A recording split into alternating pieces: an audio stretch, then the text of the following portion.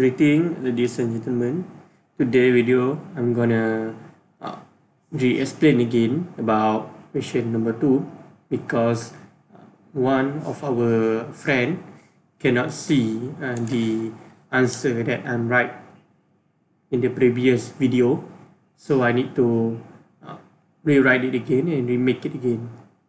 But anyway, question 2, there is under a normal operating condition, the electric motor is at a torque of 2.8 kN on a shaft AB. Knowing that each shaft is solid, determine the maximum shearing stress in A. shaft AB, B. shaft BC, and CD. Given the reference answer, that will be this value.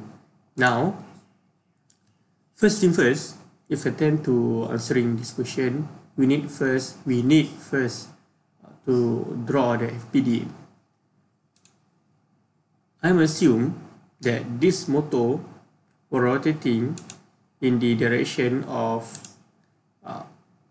if you take a look in this direction, in this point of view, the torque would exert downward direction produced by the motor.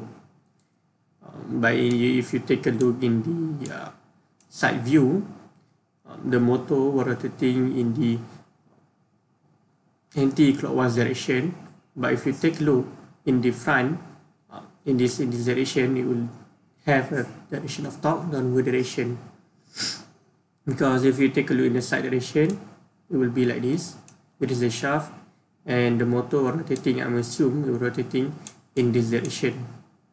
So if you take a look in front, then the torque will exert downward direction, which is in this direction. So that's why I'm making cross section. There is a torque that exerted by the motor downward direction. The question asking what is the determine the maximum shearing stress. Now I'm gonna use the shearing stress due to torsion formula. So we'll have an internal torque exerted by the motor, since that the analysis were made at point A to point B, which is involve the torque exerted by the motor. So torque exerted by the motor times by C, it is the distance from the origin to point of analysis, and over by J. J is stand for polar moment of inertia. Now, the internal torque, that will be 2.8 kN. In this equation, you need to concern about internal torque, not an exerted torque. In the equation, it been given 2.8 kN on the shaft AB. The motor exerted. This is the torque that been exerted from the motor upon the shaft. But in this formula, we were using internal torque. It will have a same magnitude as 2.8 kN by the electric motor, but in a different direction. It is mean if the motor were exerted torque in downward direction, so it will have internal torque in the upper direction, but the same magnitude. So that's why you will have a 2.8 kN, but in a different direction of torque. And the value of C in this question is referred to the radius for the shaft. For example, if you take a look at the shaft AB, you will have a cross-section area. It's like a circular, so you will have an origin. Now, the point of analysis is from the origin into the very outer of this shaft. In the other word, a simple term, we call it as radius, because determine the maximum. The word maximum is refer to the maximum point that you will get. So as the old system were operating, the outer area of the shaft will burden by the highest maximum shearing stress. So that's why we were taking a point of analysis at the very outer of this shaft, which is as example in there. So it's just as simple to say that the value of C is just a radius of this shaft from the origin, because it's asking a maximum shearing stress. It need to make an analysis at the very outer of the shaft, because at this point it will occurs the most highest maximum shearing stress. So the value of C, it is just as simple as the radius of this shaft. You need to divide 56 millimeter in here into 0.028. Then you need to convert it into meter, because we were dealing with SI unit in the form of kilonewton meter. So you need to convert it millimeter into meter, so that's why you will get 0.028 meter. Now the value of J, or polar moment of inertia, is depend on the shape that you were dealing with. Since that we were dealing with a solid shaft, so the polar moment of inertia will be pi over by 2 C the power of 4. The value of C, as you may guess, the value is just the same as 0.028 meter. So the value of C for the polar moment of inertia is sharing the same value for the C in the upper side of this formula. So you can simple this equation even more into this one by cancelling out the value of C in the upper side by the below. So we'll get tau prime over by P over by pi over by 2 C the power of 3. Now you need to insert the datum, then you will get 81.2 megapascal. We proceed to the second question, asking about the maximum shearing stress at cross section B to C. So you need to make an FPD from point A to C, from here to there. So this is the cross section that I made.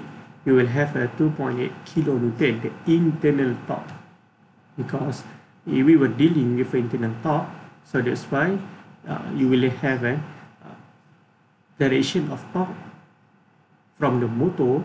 Upper direction is come from the internal torque that we defined just now, 2.8 kilonewton exerted upward. You will have another internal torque, maybe 1.4 kilonewton exerted downward direction. At the shaft BC, it will have an internal torque also that defined from the equilibrium of 2.8 kilonewton by 1.4 kilonewton. So you need to divide 2.8 kilonewton, since that it have a different direction than 1.4 kilonewton. Thus you will get 1.4 kilonewton exerted upward direction at shaft BC. So you will get 1.4 kilonewton for the value of internal torque for BC. You times it by the value of C, since that is sharing it's not sharing the same radius, so you need to divide 48 by 2. So you need to convert it into meter. Thus you will get 0.024 in the form of meter. We divide it by pi over by 2. The value of C you need to power by 4. Thus you will get 64.5 megapascal. And again the value of C in the downward side, in the downside is just the same as the upper side. Now let's bring our discussion into the last question, which is shaft CD. So you need to make an cross section from point A to point D. There is the FPD, so you will have a 2.8 kilometer produced by being given by internal torque from motor. You will have a 1.4 kilometer meter been given by equation exerted downward. As you take a look in this point of view, you will exert it downward direction. You will have another torque that have a magnitude 0.9 kilometer downward direction, and you may guess by now you will have another internal torque at CD. So this internal torque we need to define it is just simply as equilibrium of this other torque. So this means 2.8, you need to minus it by 1.4 kilonewton, minus by 0.9 kilonewton. I'm assume upward direction as positive and downward direction as negative. So there you can have it 0.8 kilonewton meter minus by this magnitude. So you just simple the equation, cancel out the value of C at the upper side to the below side.